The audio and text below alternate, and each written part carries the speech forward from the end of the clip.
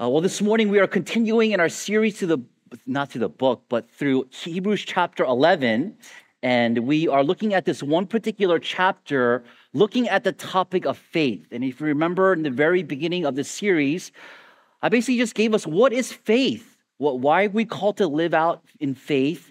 And last we looked at the faith of Abraham. If you look at Hebrews chapter 11, the writer of Hebrews is basically just telling us all these Old Testament men and women who live by faith. And he encourages us to do the same as well. And so this morning, we're going to look at the life of Moses. And we're going to be in Hebrews 11, verses 23 to 30.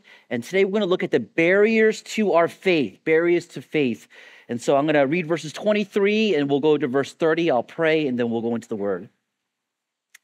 By faith, Moses, when he was born, was hidden for 3 months by his parents, because when they saw that the child was beautiful, they were not afraid of the king's edict. By faith, Moses, when he was grown up, refused to be called the son of Pharaoh's daughter, choosing rather to be mistreated with the people of God than to enjoy the fleeting pleasures of sin. He considered the reproach of Christ greater wealth than the treasures of Egypt, for he was looking to the reward. By faith, he left Egypt, not being afraid of the anger of the king, for he endured as seeing him who is invisible. By faith, he kept the Passover and sprinkled the blood so that the destroyer of the firstborn might not touch them. By faith, the people crossed the Red Sea as on dry land, but the Egyptians, when they attempted to do the same, were drowned. By faith, the walls of Jericho fell down after they had been encircled for 7 days. Let's bow our heads in prayer as we go into God's word. Father, we thank you for this morning. We pray that as your church, that we would be people who live by faith. Lord, often in our day-to-day lives, we are so used to just living out what we plan and what we see. But Lord, help us to recognize that the Christian life, there are aspects and moments in our life where you call us to live by faith when things don't get planned out and when we don't have all the answers. You ask us to step out in faith. And so, Lord, I pray that you would give us the courage to do that in wherever area you're asking us to do. And Lord, as we look at this passage, and specifically as we look at the faith of Moses, Lord, we pray not only we would be encouraged, but help us to also be challenged to see this man living out in faith, even when there was opposition and there were challenges as he desired to be used by you. And so, God, we pray that you would speak to us. We depend on you during this time. In Jesus' name we pray. Amen. Well, this series is called Living by Faith, and we've been really answering the question, what does it mean to live by faith? In the first week, we talked about what is faith, and I said that faith is more than just intellectual knowledge. We all need faith in our everyday decisions of our life. For the Christian, what does faith do? That was really the question for the second week, and basically we said that faith trusts, it obeys, and it surrenders as we looked at the life of Abraham. Faith is not stagnant, but when we think about living out in faith, it's associated with action. We are called to take steps in faith. And I believe for the believer, we will always face moments in our Christian walk where God calls us to step out in faith. Now, just to summarize what we've been talking about, I just want to show you a quick clip. And this clip is from this movie called Indiana Jones and the Last Crusade. If you've never watched these movies, it's a great series.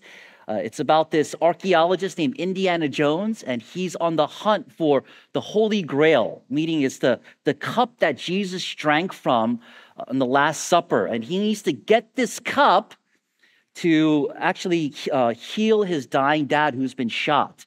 This cup was supposed to give eternal life. And to get this cup, he has to pass these tests of faith. And so I want to just show us this clip and just give you a little bit of summary of what faith is like. And so if we can cue up this video and go ahead and play it.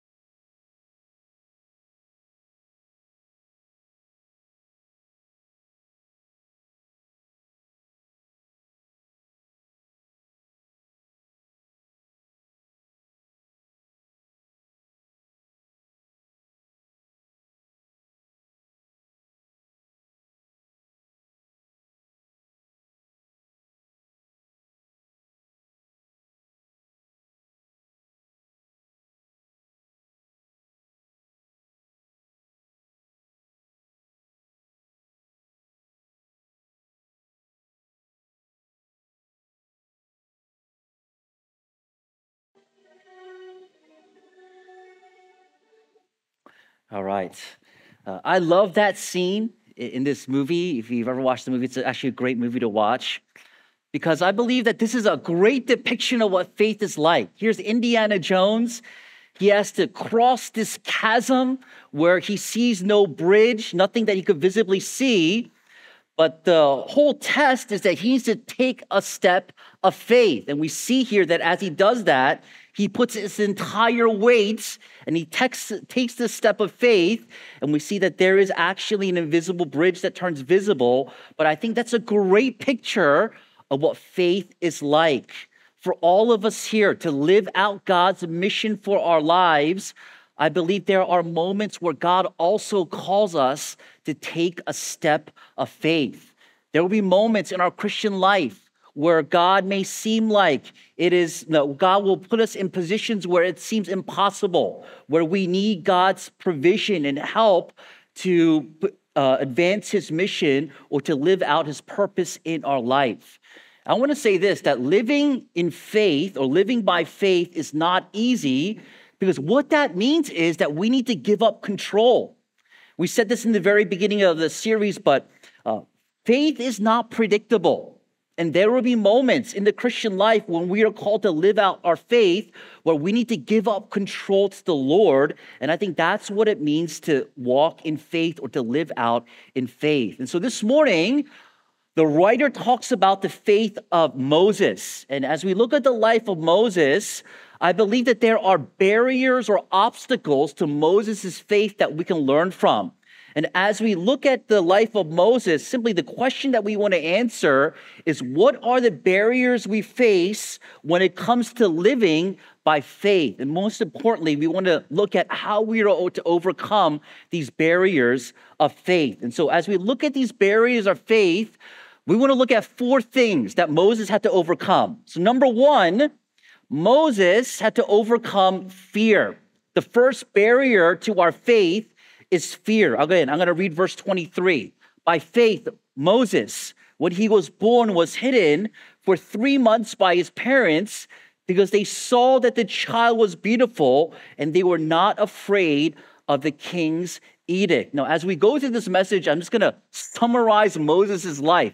And here, when Moses was born, his parents basically, in faith, put him in a basket and had him go down the Nile River. But to give you a little bit of context of what's going on here, in Exodus chapter 1, Joseph, who was the leader of Israel, has passed away. And so God's people at that time were growing, they were expanding. Actually, if you read Exodus, they were multiplying like crazy.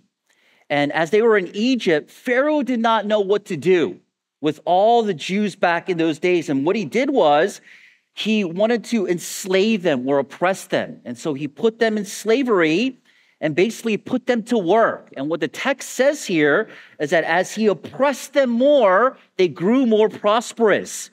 Not only that, because of their prosperity, Pharaoh decided to kill every firstborn Jewish male. And so there was an edict that was gone out, basically saying all firstborn males will be put to death. And so it says, by faith, Moses' parents did not want to kill their son, but rather they took their son Moses and put him down the Nile River. He was founded by the daughter of Pharaoh, where he would grow up or experience royalty. And so as we look at the beginning stages of Moses' life, what we see here is that Moses' parents were not dictated by fear. I want to say this, that fear will always compromise our faith. When it comes to living out in faith, I think one of the greatest factors that will hinder us is fear. We see that all in Scripture. In Mark chapter 4, there is this incident where Jesus and his disciples were crossing the Sea of Galilee in a boat. There was this great storm that was arising or coming about, and Jesus is sleeping on the boat. And the disciples woke up Jesus, and basically Jesus said to them, "Why are you so," same word, "afraid or in fear? Do you still have no faith?" And so again, Jesus also connects fear with faith. The disciples basically did not have any faith because of their fear. And so here's the question for all of us. Where does fear prevent you from living out in faith? Where does fear prevent you from living out in faith? Maybe you are afraid to step out in faith. Maybe it's going on missions or giving generously or serving somewhere. Maybe you're simply afraid of the future. You know, as I just talked to people as a pastor, many people are just afraid of decisions they need to make of their future because they are uncertain of what the future holds. And so they often live in fear. I believe that this morning, one of the things that God wants to speak to us about is that in order for us to live out a life of faith, we are called to not experience fear like the disciples did. Do we trust Jesus and his ways in these moments of fear as Jesus calls us to walk in faith? You know, as I was thinking about this idea of fear and faith, one of the pictures that God gave me was a few years ago, I took a missions team to, we did this team bonding thing to whitewater rafting. And if you've ever been to whitewater rafting, there are different categories that you can go on of rapids. 1 being the lowest, 5 being the highest. And at that time, there was a storm that came right before we went. And so a lot of the rapids were actually a category 5 that we were going on. And we had a guy that was in our boat. Basically, he said, if you get thrown off the boat, he said, don't worry because you have your vest, and I am here to pull you out of the water if you fall in. And as we are going in this category 5 rapids, obviously we hit this rock, we all fall into the water, and I had this moment of terrifying fear because if you've been in these rapids, if you get caught in a particular section, all you experience is just water coming at you. And so I got caught in this one particular part of the rapids where I felt like I was going to drown, right? And one of the things that the guy told us was, don't freak out, like don't flail, right? But just let the rapids take you down the water. Me, not remembering what he said, I was just flailing my arms, screaming for someone to help me. He grabbed me by the life jacket, he pulled me up, but it was one of those moments where I experienced great amount of fear, did not trust my life vest, did not trust this guide. And I think many times that's what fear does to us. We are overwhelmed by the things that we are afraid of, or we look at the circumstances and they become bigger than our Savior. And so we look at fear and it prevents us from living out in faith. Second, another barrier to faith is security and comfort. Again, verse 24, by faith, Moses, when he was grown up, refused to be called the son of Pharaoh's daughter, choosing rather to be mistreated with the people of God than to enjoy the fleeting pleasures of sin. He considered the reproach of Christ greater wealth than the treasures of Egypt, for he was looking to the reward. By faith, he left Egypt, not being afraid of the anger of the king, for he endured as seeing him who is invisible. So what is the author talking about here? Well, again, he talks about a time in Moses' life where he grew up in the Pharaoh's courts, or really his house. And as Moses was growing up in the Pharaoh's daughter's house, he had access to power and riches. If you think about Moses' life, he had everything at his fingertips, any kind of pleasure, all the riches of the world, because he was in Pharaoh's household. But it says here that Moses decided to leave that kind of life because God was calling him to something greater. Actually, if you read in Exodus chapter 2, he saw this scene where an Egyptian soldier was beating a Jewish slave. And so he decided to murder this Egyptian soldier and bury him in the sand. And from that moment on, he identified himself as one of the Israelites. And what this text says here is that Basically, Moses fled that kind of life, that life of security and comfort, so that he can be used by the Lord. The lesson here is this, that faith recognizes that true fulfillment comes in following Christ over the superficial pleasures of sin. That's what Moses experienced here as he desired to live a life of faith. This phrase, pleasures of sin, is not gross immorality that the writer is talking about here, but is actually a kind of lifestyle. What Moses is fleeing from is a lifestyle of security and comfort, a lifestyle of power and prestige and position so that he can be used by the Lord. I believe that security and comfort, not bad in and of themselves, but they can be pitfalls from living out God's mission in our lives. I believe if we're not careful, security and comfort can prevent us from having a desperate kind of faith. It can actually be an idol in our lives that prevents us from being fully used by the Lord. Jesus reminds us of this. As we looked at the Sermon on the Mount, as Jesus talks about material wealth and possessions in Matthew chapter 6, verse 24, he puts it like this: no one can serve two masters. Either you will hate the one and love the other, or you will be devoted to the one and despise the other. You cannot serve both God and money. What Jesus is saying is if we are devoted to things like money and possessions, we cannot live a life of faith. And that's what the writer is telling us about Moses. Moses is a model for us.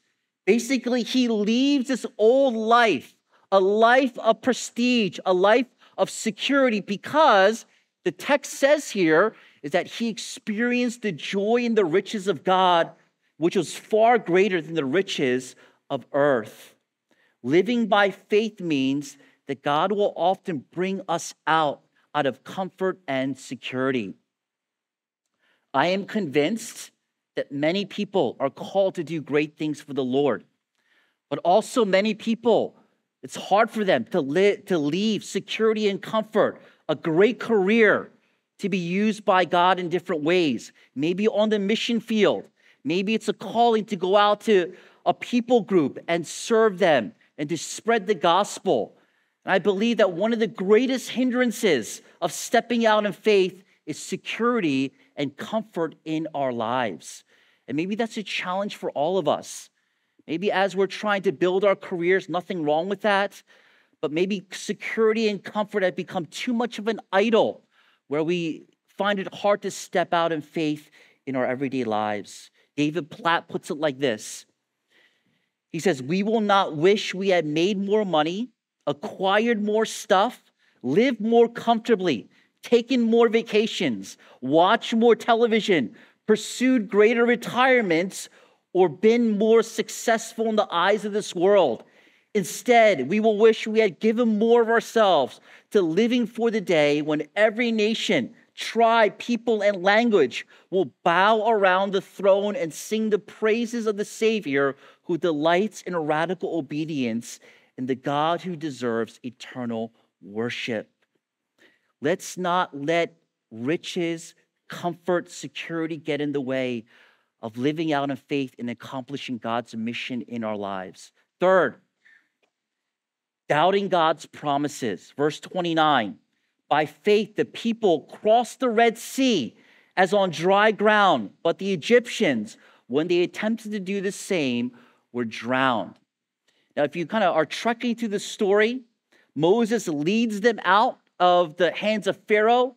The 10 plagues happened. He leads them out, and he goes and crosses the Red Sea. And in this moment, what the writer is describing is that when they were right on the edge of the Red Sea.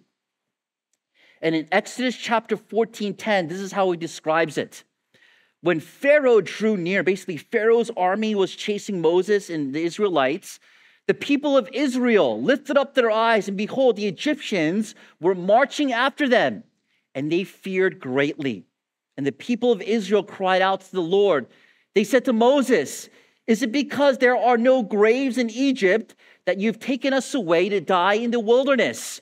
What have you done to us in bringing us out of Egypt. And so again, as the Israelites were going and about to cross the Red Sea, there was great fear. They were doubting God's promises that God will lead them out. In verse 14, this is how God responds. The Lord will fight for you. You need only to be still. I love that because in that moment, what God is promising God's people is that I will fight for you. Remember the promises I gave you that I am going to lead you out of slavery and towards the promised land. Faith is courageously believing in the promises of an unseen God. Again, I believe that one of the greatest barriers to our faith is when we doubt the promises of God in our life. Corey ten Boom puts it like this: faith sees the invisible, believes the unbelievable, and receives the impossible. And so the challenge for us is there any area in our life where we are not trusting in the promises of God? And maybe for us, this promise that the Lord will fight for you is something that we need to be reminded of as well. God is for us, not against us. God will go before us in our times of fear. You know, last week during our congregational meeting, I was kind of reflecting back, and I was just reminded that I also need to be reminded of God's promises for us as a church, that God is for us, that I believe that God will provide for us, that God will prove himself faithful as we respond to his call and as we desire to follow him. And I believe that should be the same desire for all of us, that we should remind ourselves that God is faithful to the call that he has given you. Fourth, logic, and I put that in quotes. Verse 30, by faith, the walls of Jericho fell down after they had been encircled for 7 days. And so it kind of fast forward. Now Joshua is the new leader of the Israelites. They haven't reached the land of Canaan yet, the promised land. And what this writer is basically referring to is the time where Joshua is leading God's people and that they come to a city called Jericho. Now, back in those days, Jericho was a fortified city where there would be a lot of wars. And so what God tells the Israelites is, I am going to give you the city of Jericho, but you must obey my instructions. And here are the instructions. Every day, you are to circle the city of Jericho. No weapons drawn, but just to circle the city of Jericho. On the last day, which was the seventh day, you are called to walk around Jericho 7 times and shout, and the walls will come down. Now, if you think about this command, it seems pretty ludicrous. Here are God's people. They are not called to draw any weapons, not go to war, but God calls them just to walk around the walls of Jericho. And it says that God gave them the city. Why does this writer talk about this incident? Because I believe that sometimes God does not make sense to us, but faith calls us to do what he commands anyway. The Christian life does not mean that we commit intellectual suicide. I don't think that's what the writer is getting at here.